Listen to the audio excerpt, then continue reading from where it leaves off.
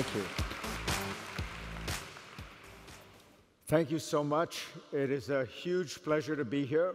This is my first trip to Porto, and I'm in love with the city. I think it is so beautiful. I went around yesterday.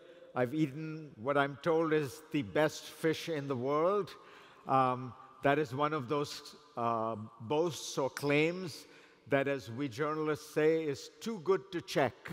So I'm not going to check whether, in fact, the fish from Matsuzinish is the best in the world.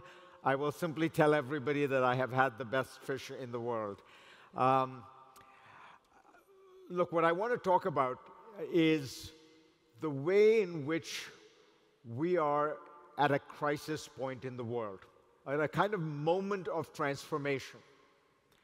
When I talk to people pretty much anywhere in the world, everyone is nervous and uncertain. They're asking themselves, what is the future going to bring? And there is a reason why they are nervous and uncertain. We are going through 4 huge crises simultaneously. Right. So we have to start thinking in that kind of holistic way, practical, idealistic at the same time. You know, in a sense, what I'm describing in terms of what we are trying to do is what Roosevelt was doing in 1942. Thinking with vision, thinking with idealism, trying to change the world, but at the same time, never losing a sight of the practical realities of what human beings are like and what human societies are like. So we have to find a way of marrying those two things, our idealism and our realism.